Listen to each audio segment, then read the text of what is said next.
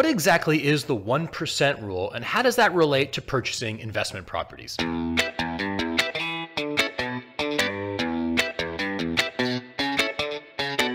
Hey, it's Peter with the Chabris Group at Keller Williams 7 Hills Realty. I'm going to share with you the simple tool that investors use to identify if they want to pursue an investment property. It's called the 1% rule. Simply stated, the 1% rule says that if a property's monthly rent is equal to or greater than 1% of the purchase price that you pay for the property, chances are it's going to cash flow well.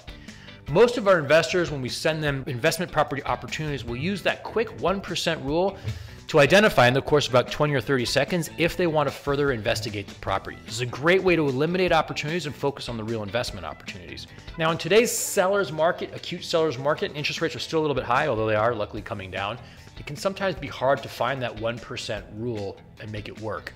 What a lot of our investors will do right now is find a property that needs a little bit of love, needs a little bit of improvement, and after they do that improvement, they are pretty confident that they will find that 1% rule when they start renting the property so they can cash flow. Now, if you have questions about investment properties or the 1% rule or how you achieve it or what kind of goals you may have for your investment portfolio, give me a call, shoot me a text, send me an email.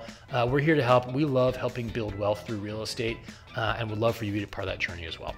I'll talk to you soon.